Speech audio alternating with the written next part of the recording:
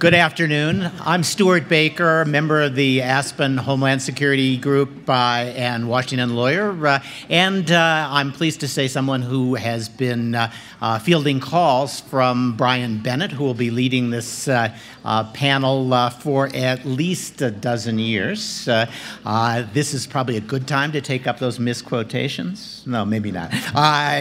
Brian is a remarkable reporter, worked for Time, covered Afghanistan, covered Pakistan, covered the war in Iraq from Baghdad, and was a member of a team that won a Pulitzer for coverage of the San Bernardino killings and the investigation that follows. He will be leading the panel through its paces, and without further ado, Brian. Thank you very much, Stuart. And thanks for always returning my call on deadline. So this panel is called Seeing Around Corners, the Intelligence Professionals Challenge, and particularly honing in on the puzzle of the unknown unknowns, a famous Donald Rumsfeld phrase. And as D&I Clapper said yesterday, the country is currently facing the most varied number of threats that he's ever seen in his many decades of security work. And so this panel is particularly topical for right now.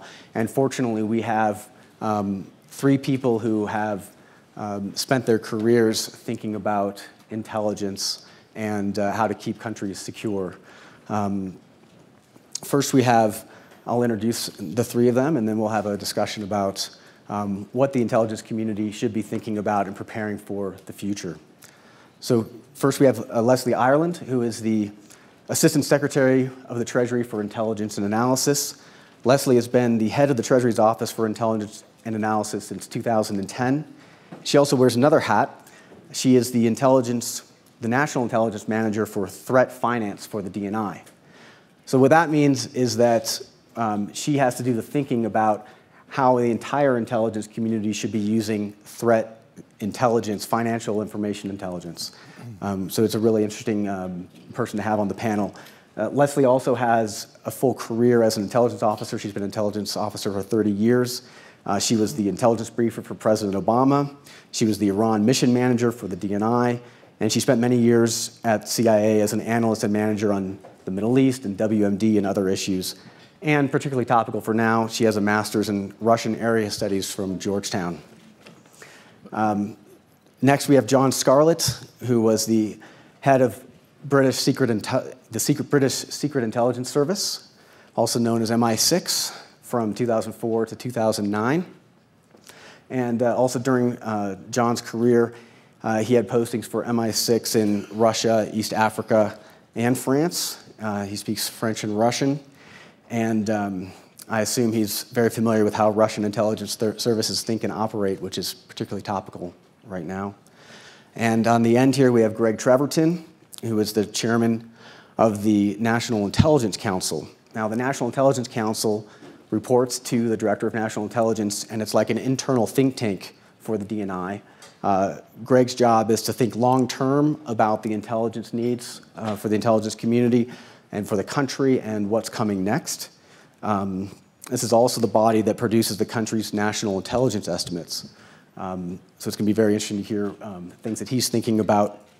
I'll also mention that Greg's office produces a report every 4 years that we'll be asking him about that's called Global Trends. And just so happens that that report, which often comes out right around the time of an election, is due out in December. So we'll get to hear safely after November. Right. And that's a report that will be on the next president's desk, so we'll be able to hear from Greg some of the deep thinking that they have done, his office has done, about what the future of intelligence and the intelligence services needs are for the next 10 and 20 years. So with those introductions, I wanted to start on the news.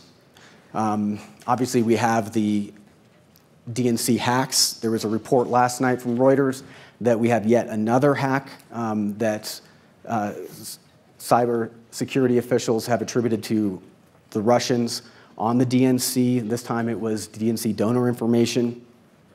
And what I wanted to bring this up is we are now at a point in our history where Russia has become more aggressive in its actions to go to the United States and project its power.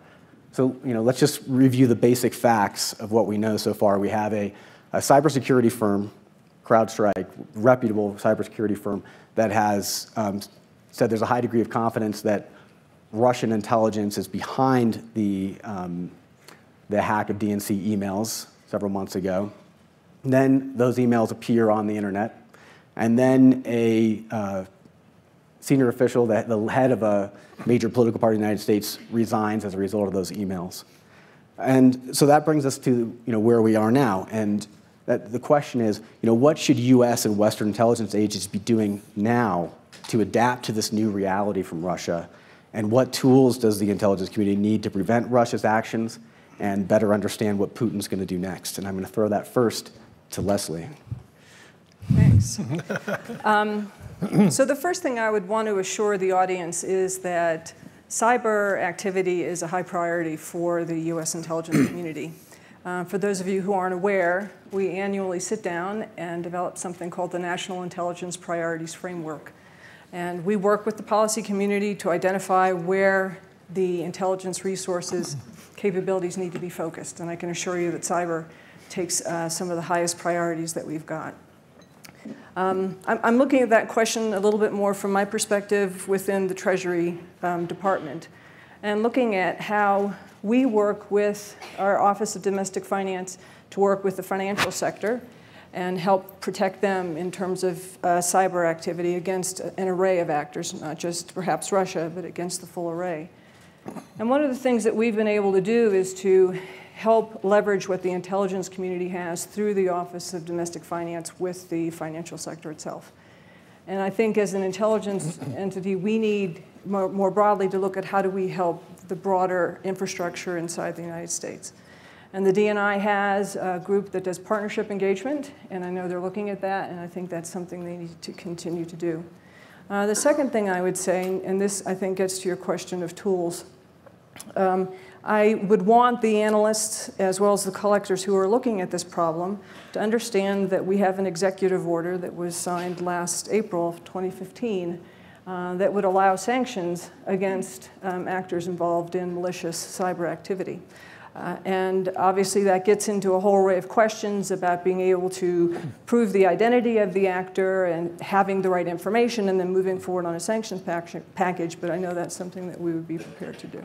So I want to just follow up on that. Financial intelligence has become more and more important in finding out the weak points for adversaries, particularly when it comes to an adversary like Russia. What kind of information is useful in finding out how sanctions can be effective? So let me give you a vignette, and I know we talked about this beforehand. A colleague of mine received in the mail his hotel honors card. You know, the one that you flash when you want to get points for staying, a loyalty card for staying at a hotel. He opened it up, and it had a picture of people whitewater rafting. He thought, that's cool, I love whitewater rafting. He looked again, and he saw a guide that he had been rafting with. And when he looked the third time, he was in the boat too. And that program is run by a major U.S. financial institution, and what I would contend to you is that what they were able to do was to follow his financial activity, follow purchases that he made, follow travel that he might have made. That trip was in West Virginia, and he didn't stay at that particular hotel, so it wasn't a case where they knew because he stayed there. And I think they also probably used facial recognition software at the same time to create that picture of him as a customer. I believe that within all of the legal authorities that we have in the intelligence community and the law enforcement communities, we can create that kind of picture as well of our adversaries by watching that financial footprint that whether you like it or not, each and every person in this room stepped into it today. So that's incredibly creepy. To think that a private company is collecting that much information. I hope, obviously, that's not being used on American citizens, but I can see it as a useful tool against intelligence adversaries. And right, before this becomes the tweet that's heard around the world, I'm not talking about the intelligence community using this as a capability against U.S. citizens. I'm talking about it with our foreign adversaries. So John, I wanted to ask you a little bit about how intelligence services need to get better at getting inside the mind of the other side and their adversaries, if there are new tools available, if there are old tools that we need to use better. Can you talk a little bit about that? Right, well, it's looking around corners, getting into the minds of the other side. I mean, there are a range of basic tasks I've learned, I think I've learned over the years, that intelligence can achieve that maybe it's very difficult for any other arms of government and society or government to achieve. And that can be done in various ways. At the end of the day, it's just being very well informed in quite a deep and complicated way.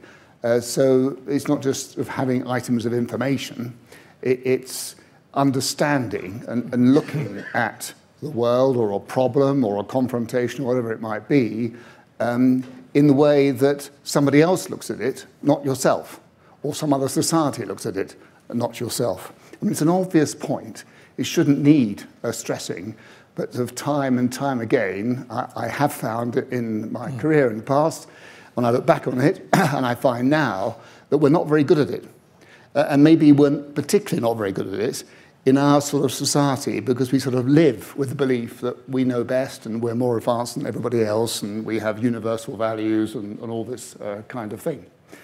And there are various ways in which you can obviously do this.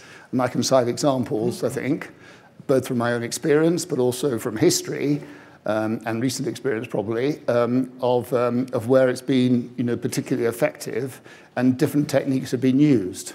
So in the final stages of the Cold War, for example, and understanding exactly what thinking was going on at the very top of the Soviet leadership and in the Politburo, there were examples, and there are examples, of us learning that and being surprised by what we learned, and us learning it through good old-fashioned human agents, human sources. Nothing else was telling us exactly the way the Soviet leadership in the early 80s was thinking, for example, about the possibility, in fact, probability of a US policy under President Reagan to launch a nuclear first strike against the Soviet Union. And indeed, when that intelligence came through, we found it unbelievable. And policymakers just simply didn't believe it, but it turned out to be true. Were you producing from a human source. Were you producing some of that intelligence in Moscow in the early 90s yourself? Well, I wasn't in Moscow at that time, but without going into too much detail, it's been quite well written about and publicized. There was, in fact, a very good German TV series, Deutschland 83, about it, or based on it, a few months ago. But the key intelligence came from an extremely brave human source inside the KGB that I was involved with, yes. So I know about that. Okay. But that's one example there where we succeeded because we had intelligence. But if you take another example, sort of technical example, going back a bit in history to 1944, in May the 25th, I think it was, 1944, when the Japanese ambassador went to have a 3-hour conversation with Hitler in Berchtesgaden, and Hitler told him what he thought was going to happen when the invasion across the channel, that was inevitably coming, was going to come, and that it was going to come in Normandy or maybe somewhere else and along the western French coast, but it wouldn't be the real thing. The real thing was going to come a couple of weeks later in the part of Calais, which is what we had been trying to convince the German High Command was indeed going to happen. And we knew from that. And so the Japanese ambassador went back to Berlin and sent a very long report, as Japanese ambassadors did in those days, back to Tokyo and gave a full account of the conversation. And through Bletchley Park and all that, we read that report within a few hours of it being sent. So we knew from that what was in Hitler's mind critically, less than 2 weeks before one of the most important events of the 20th century and of our society's existence. And that enabled us to double up on the deception. And to put it, a large numbers of German armoured troops were kept in the part of Calais area for 2 weeks after the invasion of Normandy and until the beachhead was secured in Normandy. Now, if that's not important, I don't know what is. But that came from technical intelligence. But you were seeing into the mind of the other side. And just finally, a more mundane example where I think we haven't succeeded, sticking with Russia for a minute, but one could go into other areas, of course. I was in Moscow in the early 90s, 91 to 94, the moment of the collapse of the Soviet Union. So I was the service representative. It was quite an interesting job to have in those days, partly, of course, because my service was one of those that was blamed for the collapse of the Soviet Union. It's annoying now when I find CIA blamed for it, because I find... You want the credit for it. Yeah, I found it quite... Anyway. And I saw then, the impact of the collapse of the society, which had many tragic aspects to it, I have to say. But I don't think I did understand, and I think hardly anybody understood, the humiliation that it involved for the leadership and society generally in the Soviet Union and then Russia at that time. And we live with the consequences of that humiliation now. But if we had understood it better at that time, perhaps we might have managed it better. We thought we were doing a really good job of managing it, but in retrospect, perhaps we didn't really understand how the new world looked to the population and the leadership of Russia at that time. So to pick up on that, I mean, that is taking us into the mind of Vladimir Putin a little bit, who obviously seems to be acting on a certain amount of that resentment from that time. My next question is, in the last 10 years, the US and I imagine the UK and other intelligence services have become so focused on terrorism and retooled themselves. I wonder if they took their eye off of the other great powers like Russia and China and didn't have enough resources focused on looking at those countries and whether there's currently a calibration going on and what should be done in the next 10 years. Greg, can you pick that up? Sure, absolutely. I mean, I think that that you're right. There was obviously counterterrorism is for very obvious political reasons, very top of the pops. It dominates my day every day. Sometimes I feel like I do all ISIL all the time, and so it is really important, particularly from where I sit, to try and remind people that there are lots of other important issues out there. And I think Russia is an example of us not exactly taking our eye off the ball, but as Jim Clapper put it yesterday, it is a kind of a zero-sum game, particularly given declining resources. So if you're doing a lot of something, you're probably doing less of something else. And so I think the community, the American community, did a good job of keeping its eye very much on China, recognizing that China was the main game out there. But it did, I think, resources devoted to Russia did go down fairly dramatically. And so we're now trying to rebuild a bit our capacity to even understand basic order of battle things, to understand their technology. And as John said, we spend a lot of time trying to get inside Putin's head, which isn't so easy. The kind of, you can't understand, I think, his actions without understanding the kind of humiliation he feels. And that makes me, if you ask the what keeps you up at night question, mine would be that Putin would miscalculate in some way that took us to an Article 5 crisis and therefore to a very different world. That means we do spend a lot of time trying to get inside Vladimir Putin's head. Not so easy. So, Greg, your office is currently writing the Global Trends Report. It's going to come out in December. This will land on the desk of the incoming president. Can you bring us through sort of what the critical issues are that you and your office have seen in the next 10, 20 years? Absolutely, happy to. We try in Global Trends, it's obviously completely unclassified. We try and look out 5 years and then 20 years. The great thing about it is if you're trying to look out even 2 years, none of that stuff on your classified computer helps. You really need to be out talking to experts and others. So we will have been in about 35 countries and touched about 2,000 people by the time we finish Global Trends. Let me just give you the highlights. I don't want to scoop us, and indeed it's not yet entirely written, but the big uncertainties, I start with 2 big uncertainties, even over 5 years, but particularly over 20. And no surprise, I think those 2 big uncertainties are China and us. What kind of role China and the United States are going to be playing in international politics, both 5 and 20 years out. I don't get to talk a lot about the United States, but in this case, we will some. Then if we look at the 5-year look, 5-year look is really mostly the playing out, or how might play out, the kinds of issues we've talked about the last couple of days. Top of the list is China, cyber, then Europe's troubles and Russia, and then, for me, Middle East, terrorism, how does ISIL morph? Those are very much on our minds, but trying to think creatively about how those might play out, even in 5 years, is a big piece of the task. I always remind myself that we think history sometimes goes slowly, and sometimes it does, but if you think the amount of time between Mr. Reagan's evil empire speech and the fall of that empire, 1 decade, a rather short time even in human life. Then for the 20-year look, let me just tick off the kind of big trends we're trying to get our arms around in the 20-year look. First would be the increasing empowerment of individuals and small groups. Yep. Again, not new, but striking. Previous versions of global trends, we talked about the power shift to Asia. That's still continuing.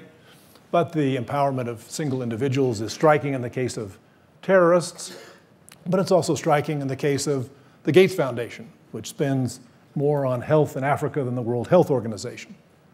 Second on this list is the structural change in the global economy. We imagine, like many other people do, that there'll be a period of slower growth than we're used to. That's going to make almost everything harder to solve, increase in inequality, and create a kind of scramble for middle-class jobs, because so many, 1 billion people have been risen out of poverty in the last generation. They'll be in danger of falling back into poverty. Third will be clashes of values. What's most striking to me is we Americans have a kind of prosperity presumption that says prosperity makes everything better, makes people happier, more democratic, less likely to go to war, and then we bump into ISIL that cares none about that, has no such presumption, doesn't care a bit about it. Less striking are the Chinese attitudes toward international financial institutions and others. They see those as made in America or made in the West, but clashes of values will be a piece of the future and how that plays out. 2 more. One is technology. There we're going to focus, I think, on artificial intelligence and on bio. The artificial intelligence first effect there will be, I think, significant disruptions in job markets around the world as more and more jobs are vulnerable to or actually taken over by technology. Bio, we know we're on the cusp of something enormous. Bio, I think, is about today where IT was 25 years ago. The kinds of advances we'll see will be wonderful, life extending, life improving. But we're intelligence analysts, and it's a set of intelligence analysts that when they see flowers, they think of coffins. So we're, needless to say, also mindful of how bio advances might lead to designer bioweapons targeting ethnic groups or even single individuals. Last on this list would be really what seems like the growing disconnect between people and their governments around the world. Often it gets labeled populism, sometimes nativism. We've seen it in our country. We've seen it strikingly in the Brexit vote in Britain. And so thinking about the implications of that 20 years out, will that mean that societies that are now tolerably well governed fall into bad governance? Or will there be new forms of public-private partnership that supplant our existing arrangements? So thanks for that, Greg, for that overview. One of the things that the intelligence community is tasked with is predicting events and having the leaders of our countries prepared to handle unfolding dynamic events like the Arab Spring, for example. The U.S. intelligence community has been criticized for not predicting the Arab Spring. And a recent event was the coup in Turkey, for example. I spoke with a senior U.S. official who first started seeing information about the coup in Turkey breaking on Twitter. He told me an anecdote where he called his counterpart in the intelligence community who hadn't seen the information on Twitter popping up. It had just been out for about 20 minutes, and he had to go and find out what was going on. So that brings us to how is this social media feast of information going to change the way that the intelligence community looks at information, all the information that's available there in the open source. Leslie, could you talk a little bit about that? Sure, and then I'm gonna ask Greg to chime in. So one of the responsibilities of an intelligence analyst is to be able to evaluate the information that's in front of them. Frankly, not all intelligence is created equal. Some of it is sourced better than other parts of it. And as part of our tradecraft, we train analysts to look at the sources, evaluate them before they come to a judgment. So what I would say is on social media, I've often heard, but it was on Facebook, it was on Twitter, it was here, it was there. Why didn't you take that into account? And I don't think it's a case where they didn't take it into account, but in fact, there's a whole new science that's going to have to be developed and is being worked on in terms of how do you evaluate the information you get on social media, because you don't know the identity of the person who's putting a post on Facebook or who's putting out a tweet. It could be somebody right in the middle of things. It could be a foreign intelligence service who's trying to mislead you. It could be any number of things. But I think we're growing in our capability of being able to take that social media information and integrating it better with the classified sources that we have. Greg, you want to weigh on that? Yeah, no, I think that is exactly right. I mean, the case you mentioned, Brian, is there what you'd hope is you'd get a tip. You know, we know about all the open source stuff, particularly social media. It's hugely voluminous and completely unreliable, right? And so trying to make some sense of it. But you probably could get a tip and say, well, maybe, is a coup entirely unthinkable? What we've been doing in my Africa work, for example, is there's not a lot of great intelligence on Africa, but there's a lot of data. So we have a data scientist looking for data, not all big data, but just databases. And there what you find is the data is plenty good enough to help you foresee famines or disease. But beyond that, what I hope is we can get out of it sort of tips like the one you suggested. Shouldn't you look here? Shouldn't an analyst take this connection that he or she hasn't thought of before seriously? So I think it's a really big deal for us, but it does have the huge challenges of reliability and just processing because the volume is so enormous. Well, we're in this new world. Do you want to weigh in, John? Well, I'd just like to challenge to some extent what you just said there about what's expected of the intelligence community, and also distinguish between predictions of some events. Let's say a coup in Turkey, that of course is clearly a role for a security service or an intelligence service, starting with the Turks, one has to say, I mean, if Erdogan didn't know the two was coming, it's going to be hard for other intelligence to predict that might happen. And given the number of people apparently involved, it is quite surprising that it came as a surprise. But that's a particular kind of event. The Arab Spring is a completely different kind of event. And I would push back very strongly against the idea that that was some kind of intelligence failure. It's not the job of intelligence to predict events, and they're not events. I mean, they are enormous movements, trends. It's like it was not the job of the intelligence community to predict the fall of the Soviet Union, which is lucky because nobody did really predict it. I mean, it's a much broader thing than that. It's for political analysis, it's for diplomats, it's for a whole range of capabilities that a sophisticated global government will have. And there are some, in fact, by and large, my experience has been that the biggest changes and most strategic changes, certainly that I've seen, like fall of the Soviet Union, the Arab Spring, actually 9/11, are sort of almost by definition unpredictable. The job of a really well-informed and skilled government machine is to be able to understand very quickly, once the event has happened, to be able to understand it and then to behave in order to react to it and to manage it. I think that's a much more realistic way of looking at things. But it's the idea that somehow or another these really big things are, it's the responsibility of intelligence to predict. It is not the responsibility of intelligence to predict, in my experience. And we need to be clear about the different kinds of events we're talking about. Can I just extend that a bit? If you look back at the intelligence record for the fall of the Soviet Union, the particulars were all pretty good. We understand what bad shape their economy was in, military, we all understood all that. What we didn't do, or what they didn't do, or my predecessors, is put it together in a story that said this is leading to the fall of the Soviet Union. So we knew the specifics, but it's always creating the story, creating a credible story. And indeed, the first people who created a story about Gorbachev didn't believe it, because they were people like Bob Gates who said, he's destroying the Soviet Union. He can't mean to be doing that. So they created a story but didn't believe it. I always think it's the story that's critical, because if there's no story, then the individual bits of information are just kind of factoids. What you need is some credible story. But imagine an intelligence analyst in the 1980s trying to write a story about the fall of the Soviet Union.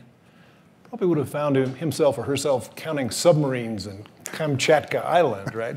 That's exactly right. That's exactly right. So social media presents this opportunity for understanding the world better. It also presents a liability for human intelligence, for intelligence collectors, for people trying to operate covertly. We all walk around the world and we have this digital exhaust as we use social media, as we use credit cards, we have financial transactions. Can you talk a little bit about both the benefits of that from an intelligence collection perspective and the difficulties it presents for doing covert actions, getting people moving around the world without being traced by adversaries? Yeah. Well, obviously, you know, as somebody who did used to move around the world, sometimes not being me, as it were, obviously that's much more difficult and more complicated than it used to be, but nothing is impossible. You're going to tell us what your favorite disguises were? Mustache? They wouldn't fedora? be difficult to guess, actually, yeah.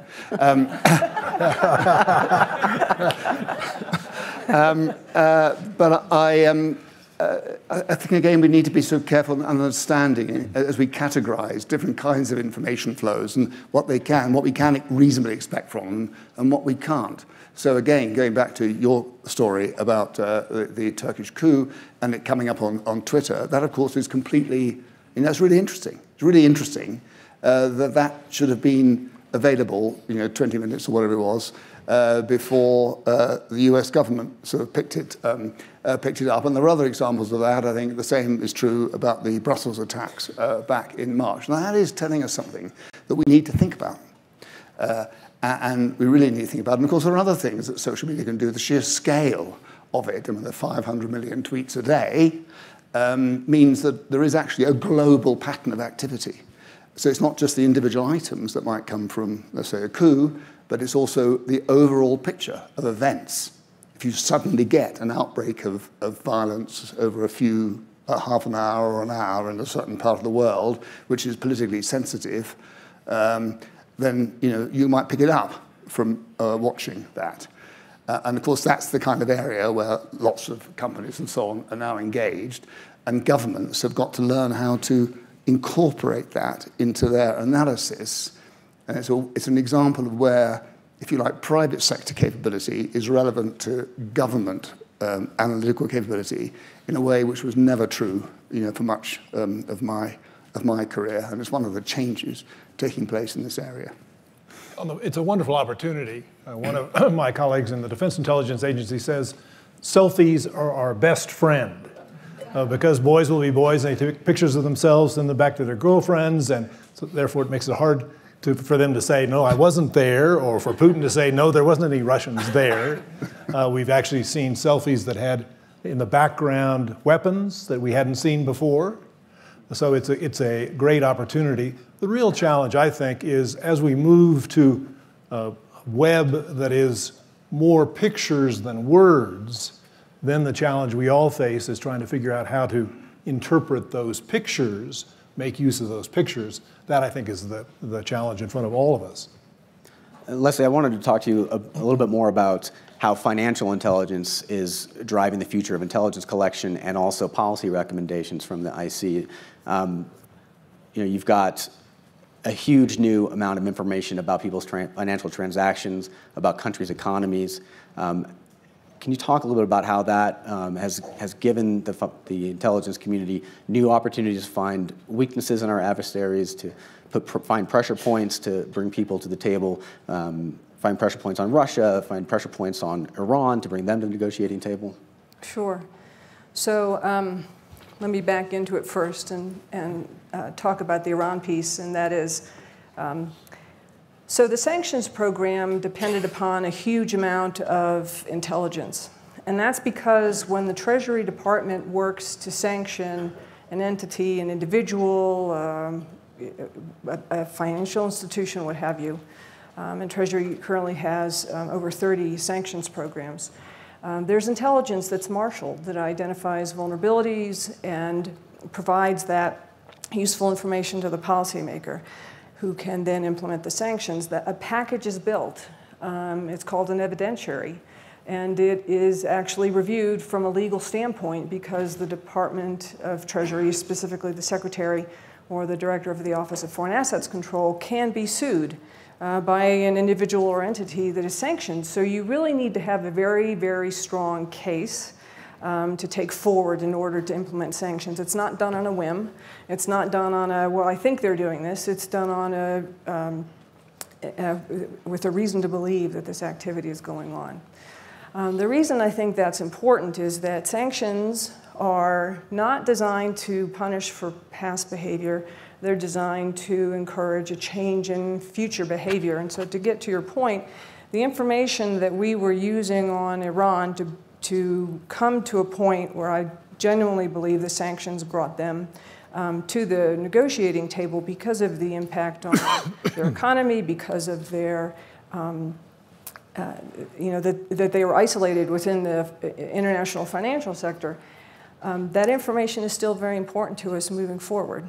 We have to keep a very close eye on Iran, both from the perspective of the implementation of sanctions that still remain on terrorism, on ballistic missiles, on human rights abuses, et cetera, but also because the JCPOA includes the opportunity for snapback sanctions if they do not follow with the agreement, or it actually can confirm that they are behaving in the way that we wanted them to behave with the sanctions in the first place. Getting to the broader question about financial information, when I started 6 years ago and Jim Clapper asked me to be the National Intelligence Manager for Threat Finance, I found that people tended to see financial information solely through the lens of sanctions. And I took a lot of time as the NIM for Threat Finance to help show people that you can use it for other things. Now, I knew I'd been in the job too long when I'm driving down the dullest toll road in the morning, and I drive through the toll booth, and I look up, and I look at the transponder, and I think, where are we collecting those overseas? Think about the information you can get from a toll booth transponder. You've got pattern of life, you've got somebody's vehicle, you've got access to their financial accounts, whether it's a credit card or a bank account. You've got access to their driving records. I think that information is out there, and it's a matter of pulling it in a way that the entire intelligence community can use. That's something that we're working on right now. And I think that eyesight, so this cloud-based, integrated IT infrastructure that the DNI is building the IC toward, will be part of that. Part of that is having the right tools to sift through that data, because some of it is structured, is in spreadsheets, and some of it is very unstructured. We've worked on that with DARPA to develop specific tools to be able to work through the financial information. And a lot of it is training and educating people that you've got a cyber group. Maybe the way to understand how that group is interrelated is to follow their financial activity and to see the connections that are made through the financial activity, because the fact is, people only transfer money because they know who they're sending it to. This is not like a wrong number when you pick up the phone. Money is transferred intentionally. Let's hone in a little bit on Iran and the Iran deal. Your office has been tracking the financial intelligence coming out of Iran. Have you seen any indication that any of the money that's gone back into Iran as a result of the sanctions coming out have gone to the Quds Force or the IRGC? That was as it was a concern? So I can't answer that directly, but what I will tell you is that it's our belief that the Iranian government certainly recognizes that they have got economic difficulties on their hands. So in other words, they've got high rates of unemployment, they've got high rates of inflation, they have a rial that is struggling, they have an oil industry that they have neglected for decades, that they really have to bring online, since oil still remains their primary source of hard currency earnings. And it is our belief that the money that they are gaining access to now primarily will go towards the funding for the economy. That's not to say they couldn't want to prioritize some of that and put it into the nefarious activity that they've been involved in. But our basic expectation is that the vast majority of it is going to go back to the economy. As we move into the information age, the demands on the workforce in the intelligence community have changed. We're going to open it up to questions shortly. But before we do that, I was just wondering if any of you had any thoughts on ways that the intelligence community can find the right people to hire to do the work that they need to do. I'll just make 2 points on that score. One is I think we've done an okay job at beginning to respond to the needs of big data. So we've now, various of the agencies have created new positions for data scientists or data analysts. Hard because in the first go-round, the data folks weren't sure what the regular analysts needed or did, and the regular analysts weren't sure what the data folks could contribute. But the second round is getting better, so I think we're doing relatively well there. We've also done a decent job at making the workforce look more like America. But I think for me, the real challenge is the next level down, taking advantage of diversity. So we get advantages from the number of languages and ethnic backgrounds in the country. So we get some differences of view. Our challenge is that once you've put people through a polygraph, you may have homogenized the people you're getting. You don't get a lot of wild and crazy people who might have wild and crazy ideas through the polygraph, and that's a real challenge. So trying to, from my perspective as an analyst, trying to increase the diversity of thought, that's a challenge that's much harder for us. John, do you have any thoughts on that? And Well, I was at one stage a few years ago responsible in our service for security and vetting and counter-espionage and so on. And one of my jobs was to stop us recruiting wild and crazy people. And if you did recruit one wild and crazy person, you know, the lesson was, and any professional colleagues here would know what I'm talking about, they could do untold damage, you know, across the organization. So you couldn't afford to do that. But you've got to be careful because homogeneous issues are, of course, a threat. And if you, I mean, when I joined a long time ago, I'm not going to say how long, in my first interview, they wouldn't tell me what it was I was being interviewed for. And when I asked at the end of the interview, well, what is it that I may be joining? It's a government service. Well, what does it do? Well, it provides support. And then I said, well, support to whom? Support to people who provide support. And that was as far as I got, you know, after an hour or so, and you know, then it got better. Now, a great change has been when people are recruiting into a career service, and you know, these are career services still, which is an issue too, actually. Absolutely. Then it's done publicly, so it's all open, and that is the best way to avoid copycatting yourself, and it's not difficult to attract people to work for a service like MSX because everybody wants to do that. The problem is filtering out, you know, getting the right people and not the wrong people and so on. But reflecting the diversity of society, of course, is increasingly complicated. Not least because, of course, apart from anything else, you have nationality rules, and they certainly apply in the United States. They apply in the UK too. I was once asked by a parliamentary committee, why was it that we had to insist on recruits to the service career being British?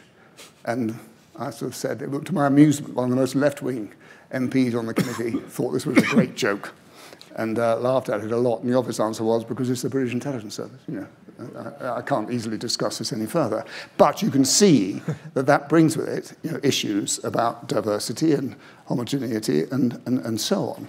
And of course, we've got to get out there recruiting new skills, particularly data skills, analytical skills, which originally, you know, a long time ago, we didn't have to think about. Well, let's see if there's any wild and crazy people out there who want to ask some questions. So please raise your hand and identify yourself. Ask a question and wait for the microphone. Thank you very much. Here in the blue blazer. That's you, yeah. It's black, that's why I was confused. This is a question, Mark Mabry, Director of the National Cybersecurity FFRDC at MITRE. My question is for the Director of the NIC, but really it goes to all the panelists. One of my favorite things about the Global 2030 report was the glimpse of hope.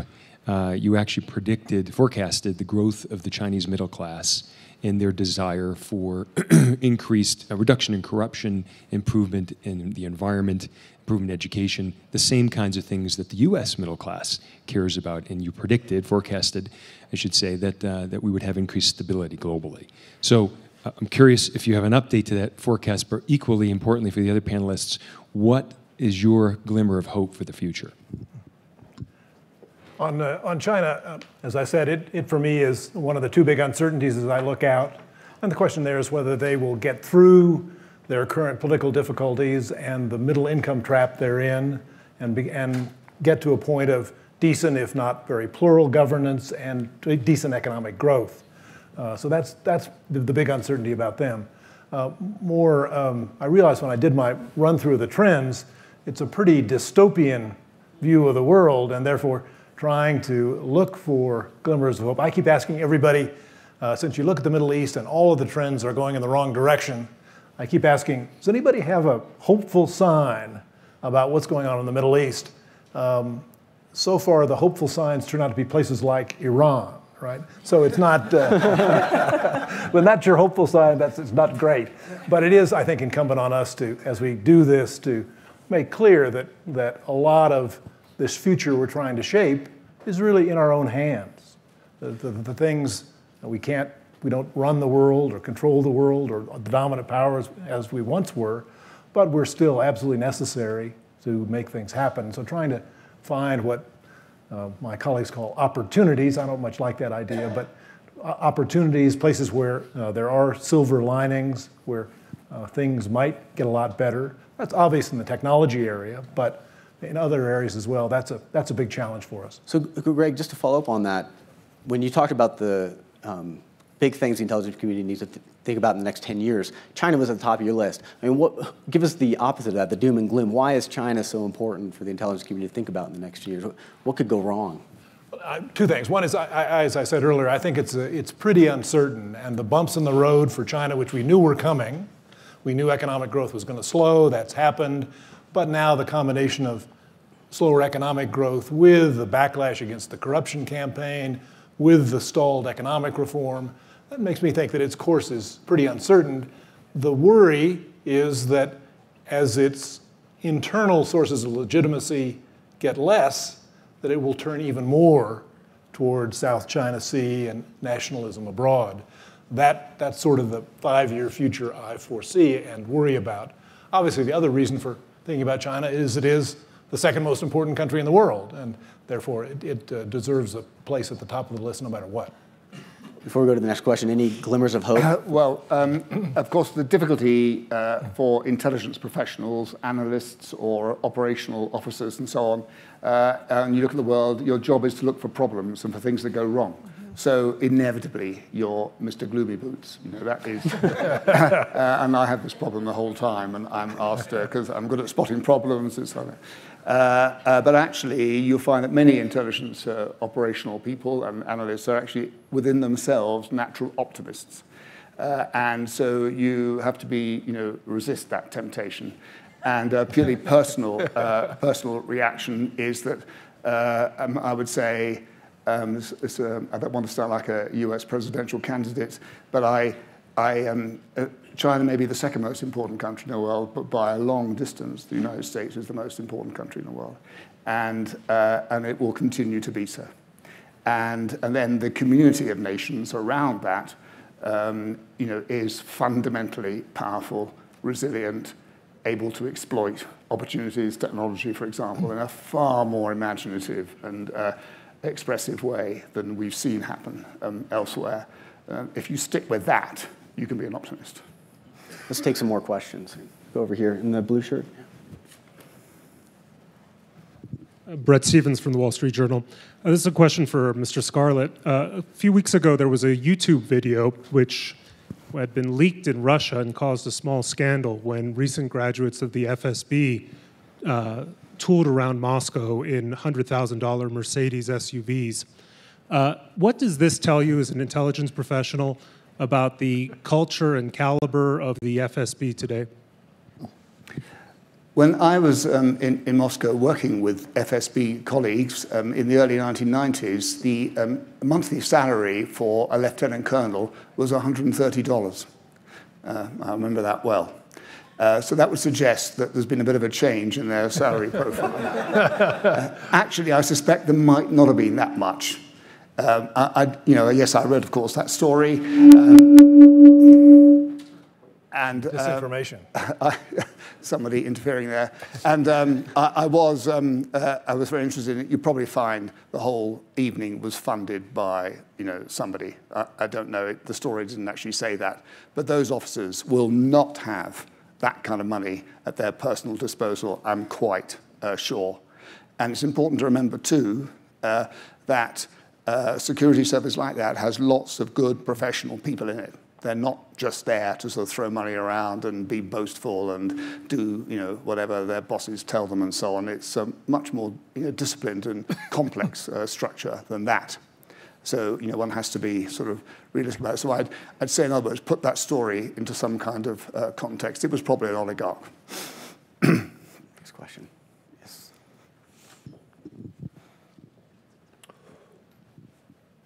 Here comes the microphone.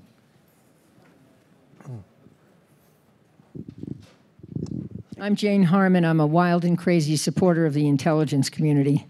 And I would observe that it's stronger because of its diversity and because of our strong liaison relations, especially with Britain. My question is this. Traditionally, at least as I understand it, intelligence is not the same thing as policy.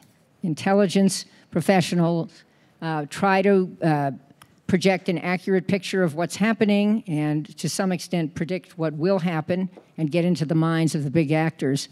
But then policymakers make the policy. They're not the same thing. And so my question is, with respect to the U.S. presidential campaign, what degree of confidence does the intelligence community have that intelligence will be used seriously by our next president? Whoever she or he may be. I suppose the easy answer is it's up to us to demonstrate that we're useful. We do, intelligence draws this line between intelligence and policy. Most policymakers, in my experience, don't have any similar line. They're just looking for help. And often the kinds of questions, we do a lot of intelligence support. We do the intelligence support for the Principals Committee and the Deputies Committee, as you know. And out of those high-level policy deliberations come just the right sort of questions from my perspective. They'll ask us, if we do X, how will Putin respond? How will it affect his entourage? Those are really trying to ask for assessments of possible policies. And that's exactly the kind of conversation I'd like to have. Whether we'll have it with the next administration obviously depends a lot on personalities. My guess is they'll also be interested in help and discover that the intelligence community is a pretty good, pretty professional, pretty sensible place to find help. Yeah, go ahead. So just a couple of observations on my part. And one of the things that I found very important, I started briefing President-elect Obama, right after the November 2008 election. And I walked into that understanding that I had been steeped in intelligence for years. But he hadn't. And so it was really incumbent upon me, and I think any other briefer, is to help the president, whoever it is, understand exactly what intelligence means, understand what we mean by some of our statements, because the way we speak in intelligence language is not normal. It isn't. If I were writing this as an intelligence analyst, I would have phrased this quite a bit differently. But the bottom line is to help them understand what the capabilities are, what the limitations are, just what they can expect from the intelligence community. And then to part of your point, regardless of the party that is elected, it is the job of an intelligence professional to provide the best and the most objective information they possibly can. You have to have that severe line between intelligence and policy. You cannot be preparing intelligence analysis. You cannot be skewing collection. You cannot be doing any of that in any way to try and influence the course of policy. Just to reinforce Leslie's first point, when Mr. Obama was elected, Mr. Bush wanted him to get the same President's Daily Brief, the document that Bush himself got. And one of our colleagues observed that, Mr. Bush had been doing this for 8 years by then, right? And for Mr. Obama, it was like opening Ulysses at random to try and understand what this President's Daily Brief was all about. So it's John, as an observer of the American political process, do you have concerns that one or two of the presidential candidates might not use intelligence appropriately? Well, I'm going to sidestep that question completely and make a slightly, a related but a different observation maybe. Of course, it is absolutely correct. The dividing line for an intelligence professional between intelligence and policy making must be rigid. And it's not just the individuals who have to recognize that, the whole system has to recognize that. And the structure has to be built around that, and by and large it is in both of the countries I know best, which United Kingdom obviously, and the United States. I think that the challenge for a US president coming in, and to some extent that's true also for a prime minister actually, but maybe particularly for a US president, is that although the intelligence community of course doesn't know everything and it has lots of gaps, it knows a huge amount. And the difficulty and the challenge is knowing how to form policy and in a way except that you can't get everything right, and you might know the truth of what is happening in a particular situation, but you may not actually be able, there may be an obvious right thing to do. That some head of state is coming to you and is just lying, and telling you something which you know is completely untrue, but you can't actually behave, as a human being might in response to that. You've got to have a clever and thought through policy response, and that's very difficult. And if you're not, obviously for anybody, however good and clever and honest they are, if they come in without experience, as a very high number of political leaders in both our countries do, then that's a real challenge. And it's often not understood just how much the US government in particular, but my own government too, how much they actually know, but they can't say. So I just saw the 5-minute card, and so we'll take 2 more questions and then have the panel answer that. So let's go with this gentleman here. Yep. And this woman here with the black, yeah, that's right.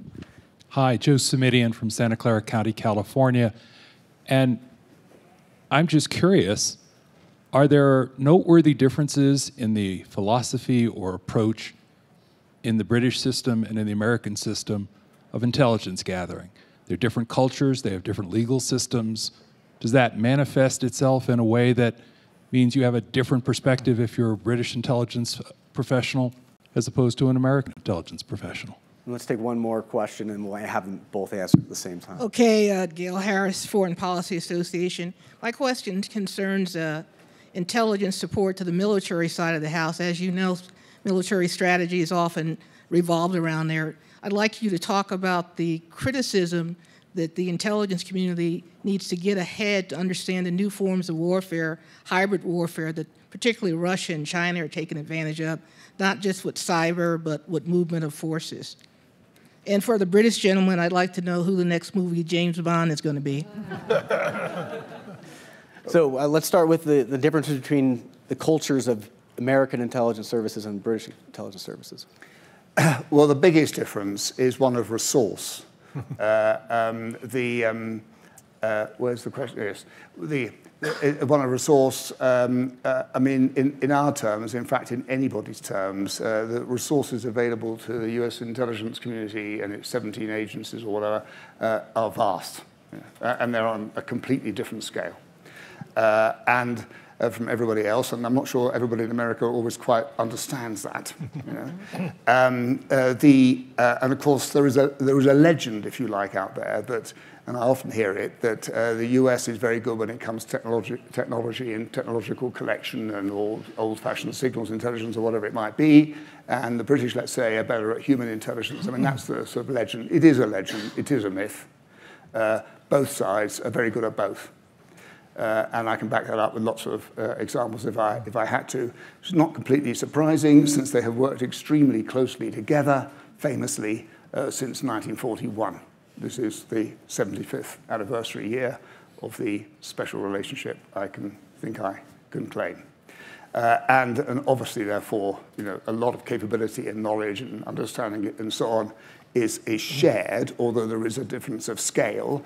And if you're from my side, you therefore got to prioritize, you know, in a way otherwise you wouldn't do, and you'll have slightly different, I mean, you will have different interests and so on. And so you'll be pursuing them. But fundamentally, I don't think there is a sort of fundamental structural or cultural difference. At least I can't, you know, I wouldn't immediately pick on it. And I would just echo that from an analytical standpoint. I came up through the analytical ranks, is that we will have intelligence exchanges, and it's oftentimes you understand that a service, by virtue of their threat perception or their national security concerns, may have a focus on an area that you're interested in, and so maybe you go and you talk to one service in one area, and you may talk to another service in another area, because you know that's where they have to specialize because their resources are so scant. And because, frankly, the global perspective in the United States is that we need to be on top of everything, and it is through those partnerships that we are more successful. Okay. So the final question was, how does the intelligence community adapt to these asymmetrical threats from China, creative things being done by Russian intelligence services to destabilize the political discussion in the United States, asymmetrical threats through terrorism? Sorry, do you want? Happy to start. It's obviously something that's very much on our minds. It is, I think it's a task for all of us. The military, there's a big military intelligence establishment. The services have their intelligence agency. So I think it's a task for us all. What we're trying to do at the NIC is really think about the future of warfare in an era when all the technologies we have, our adversaries are going to have, from nano to drones to all of the rest, when the line between combatants and non-combatants is gone. And these are really wars between societies. So cyber, there's no difference between the kinetic and the cyber realm. They're interconnected. So trying to think our way through the really fundamentally changing nature of warfare. In some ways, even warfare doesn't sound like the right term for that if we want to encompass gray zone war, hybrid war. All those are things that I think are a real challenge for us, but something we're working hard at. So I'm getting the 0-minute card. John, do you want to have the last word? As a non-American, and you mentioned for maybe the second or third time the DNC point, I think advice, just calm down. You know, it's become, there's a sort of frenetic atmosphere around it. Yes, of course, technically, we can work out almost certainly who did it, you know, the original hacking. It shouldn't be that big a surprise. You know, this sort of thing has been going on one way or another in the pre-cyber age and the post-cyber age. And to imagine that it can distort an entire political process like the American political process, I'm influenced by what I experienced back in the late Cold War days when, I say it's minus 3 minutes probably now, late Cold War days, when we were told to get really worried about Soviet and KGB activity and active measures and interference in our political process and so on, and it all turned out to be rubbish. You know? And it had no influence at the end of the day at all because of the strength of our own systems. So keep things in proportion. So keep calm and carry on. All right, and that brings our panel to the end. Have a big applause for the panelists. Thank you very much for joining us.